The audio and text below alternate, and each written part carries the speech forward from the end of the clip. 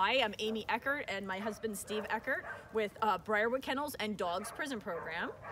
DAWGS Prison Program stands for Dogs Achieving Wellness and Good Structure, and we pull dogs from high-kill shelters, get them placed with 2 offenders into our state prisons and federal prisons where they are trained in basic obedience. The dogs will stay inside the prisons for 4 to 6 weeks, depending on the dog's needs. If the dog needs to stay in longer, they will. We don't, after say a set amount of time, send them back to rescues or shelters. We keep them there until they're adopted. Absolutely. And the guys train them in basic obedience, so the dogs go home learning how to sit, stay, come, stand, all that fun stuff, as well as crate training. So it works out really well. We also teach the offenders some basic tricks to teach the dogs if the dogs are able to learn tricks, such as give paw, watch me, roll over. Depends on the dog's capabilities and what they're want to work on. These 2 are not available for adoption. They are our own personal dogs. These are all so personal dogs. This little guy named Jax, he went through one of our programs a few years ago. Amy ended up falling in love with him. Had to keep him. Fell in love with him. We brought him home, and he ends up bonding with me and being my dog instead. so he's a keeper. That's he's my for sure. working dog. Definitely. There you go.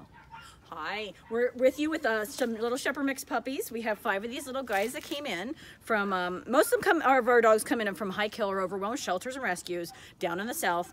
These guys came from Alabama, so they were unfortunately found on the side of the road, abandoned, and they were too young of age to go into a normal adoption. So for instance, most of the places around will adopt after 8 weeks of age. These guys came in when they were 6 weeks of age, so they were not available for adoption, which most shelters down there, just because they have so much, dogs down there, they'll have to euthanize for space. So we were able to take these guys into our program, and they'll be available very shortly. Absolutely. Then we have this little one, little terrier mix. Yeah, possibly Shiba Inu terrier mix. So these little guys are full of energy and life, and the type of home they should be going into is an active home with owners that aren't pushovers. So tell us how you got these little puppies and how many are in the litter this time? Well, I think there's about, what, 5 of them? 6. Yeah, 6, my bad. Okay. Six dogs in the litter. Okay. And they're once again, they're a set of dogs that came down from down south.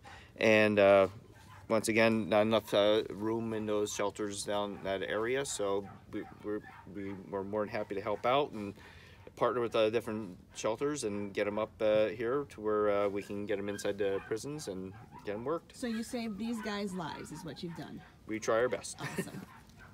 Okay, so tell us, how do you make the selection process of what dogs you're going to take? Luckily, we've partnered with several shelters and rescues, and we have some wonderful volunteers down in the south.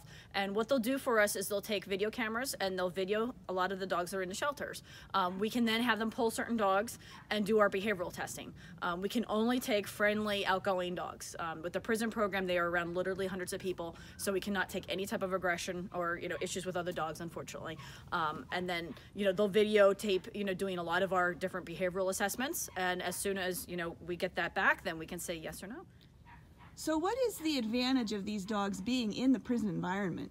A big thing is socialization. So a lot of these dogs are not just sitting in kennels 24/7 like most of your SPCAs. These dogs are literally around hundreds of people. They are brought all over the institution. So they're in the hospital wing. They're all over the place. They are around, all different varieties of people, including people with disabilities. So we really, really, truly know our dogs. They're fully crate trained as well and housebroken and fully vetted.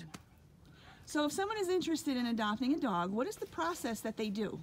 Normally they email in and they can kind of give us a request of exactly what they're looking for in a dog. We try to match up the correct energy level with the right family. So if a puppy is very outgoing and needs a lot of exercise, we don't want to place that dog in a more sedentary type of home. So we really want our dogs to be in a home for the lifetime of the dog and set them up for success. After that, if it's a good fit, we have you guys come out to the prison where the dog is being trained. It is perfectly safe. Visits are done strictly outside or in their lobby. You are not around offenders, and you know, so you're good to go there. We do get a lot of concern that it's going to be in the prison, and it is not. We have kids are more than welcome. It is perfectly safe. So you get a chance to walk your puppy around the prison grounds and spend some good time with the dog. Okay, one more question. If they have a dog of their own and they would like to see how it gets along with the new dog, is that allowed to bring their dog? Absolutely. We do visits with the furry members of the family too, because again, we want to make sure everybody's going to get along and be compatible in the same home. So tell me, what benefits does this program have? It truly is a win-win. Most of, if not all of our dogs are coming from high kill shelters, so they're getting a second chance at life. The prisoners and inmates in the program are getting a second chance too.